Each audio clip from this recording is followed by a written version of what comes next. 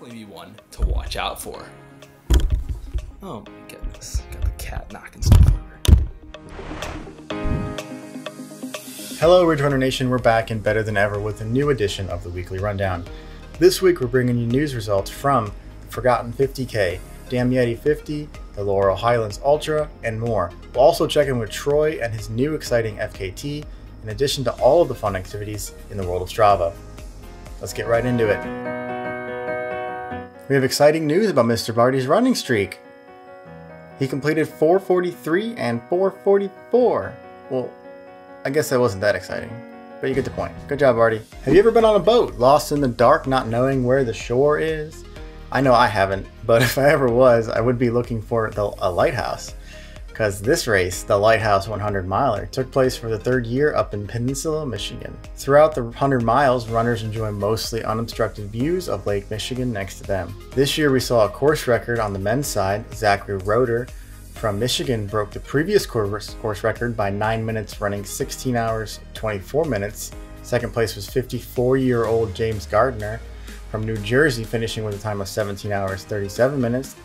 And rounding out the top three was Danielle Kaisila in 18 hours and 17 minutes. This year we saw 4 women finish the 100-mile distance, and 1 ran away from the rest. Stephanie Bland bested her time from the previous year by 24 minutes, and she took the top spot with a time of 21 hours and 2 minutes.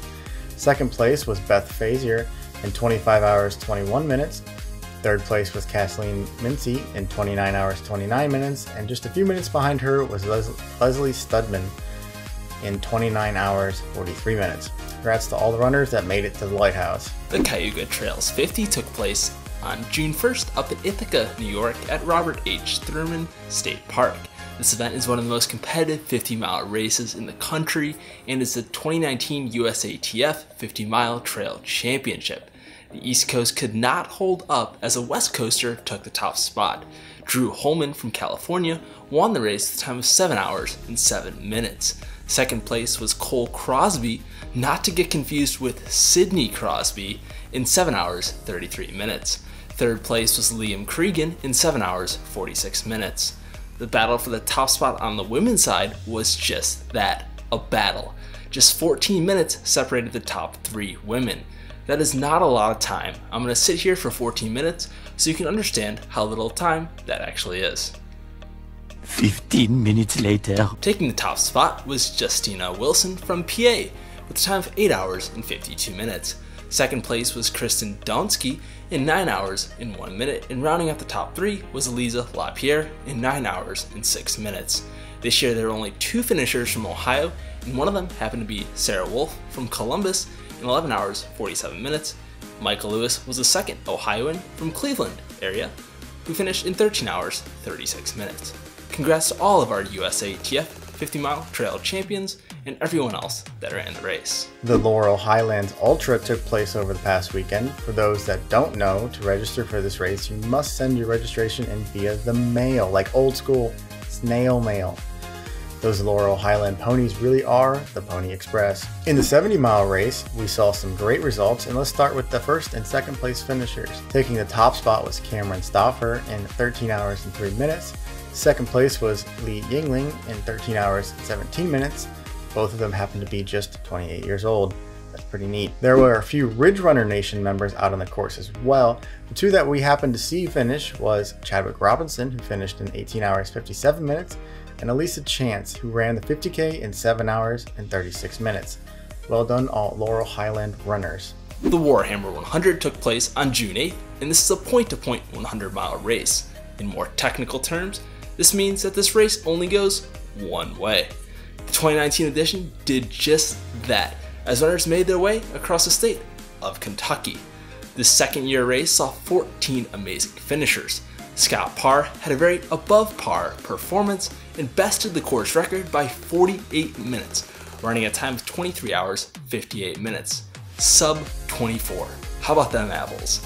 The top female was Madeline Hirschfield, who won by just under 1 minute. She ran 30 hours in 1 minute. Hot on her tail was the power couple of Ariella and Danielle Fleury. Both of them finished in 30 hours, 2 minutes. This race is one I expect to see gain a lot of popularity in the coming years. Congrats to all of the finishers. The Forgotten 50 took place for its inaugural race over the weekend, and this race is a special one. This race took place up in Cleveland, Ohio, and ran through the local metro parks. This race is a free event for participants, but they must do one of two things. They have to make a donation to Bessie's Angels and East Cleveland Parks Association, or participate in a trail maintenance cleanup day at Forest Hill Park. First place male went to Mark Bain in 5 hours 23 seconds. Brooks Jones III took second in 5:43. Adam Nabe took third in 5:45. The women, we have Christina Peterson in 6 hours 48 minutes 37 seconds, Steph Duth in 6 hours 59 minutes, and Helicia Bratko in 7 hours and 24 minutes. We also had some Ridge Runner Nation members complete the race, George Demelis in 6 hours 23 minutes, and Lindsay Wells in 8 hours. Congrats to all the runners. The Damn Yeti 50 took place in Damascus, Virginia. This race features participants from all around the East Coast. The official results were a little wonky on Ultra signups, so bear with us. Taking the top spot in 6 hours 17 minutes was Nicholas Budson from Michigan. This happened to be a new course record. Congrats! Coming in second was the previous winner of the race, Alex Brown, just 2 minutes back in 6 hours 19 minutes. The top female was Nancy Wilson in 8 hours 55 minutes, and the runner-up was Carrie Marish in 9 hours 7 minutes. One interesting stat that I've never seen before is someone having an Ultra sign-up score above 100%. Congrats to Tim Goody for cracking the code and having an Ultra sign-up score of 107%. Congrats to everyone that ran this awesome race. Troy is still moving on the AT at a blazing speed. On the 28th of May, he and his hiking partner Whit Weisbrum went for and got the unsupported FKT for the 4-state challenge, crossing PA, Maryland, West Virginia, and Virginia, completing it in 9 hours, 19 minutes, and 17 seconds, a whole 1.5 hours faster than the previous record held by Michael Hull. Congrats on the record, Troy and Whit. Now for our Strava rundown, where each week we highlight all the interesting activities and achievements from runners all across the East Coast. If you want to get notice on the rundown, make sure you join the Ridge Runners Club on Strava by visiting the link in the description. We'll post that below. We only have one activity to highlight in our Strava rundown section this week, and it comes from Earl the Pearl. Earl the Pearl took to Strava to mention that it was his annual Strava'd lawn mow. We have a few questions. First, how did you almost get 1.6 miles? Why did it take 1 hour and 41 minutes? I mean, these are the pressing questions that Ridge Runner Nation deserves to know. We'll be expecting your response, Earl. And with that, thanks for tuning in to this week's rundown from the Ridge Runners. Be sure to check back next week to stay updated on all things trail and ultra in the East. In addition, subscribe to our YouTube channel and hit the bell below if you want to be notified every time we release a new video. And if you enjoy our shows, please hit that like button and give it a share with your friends. Remember, you can also find us in podcast form on Apple iTunes and Google Play. I'm your host, John Dolovecki. I'm your host, the better host, Wesley Harton. And we'll see you next week on the Weekly Rundown.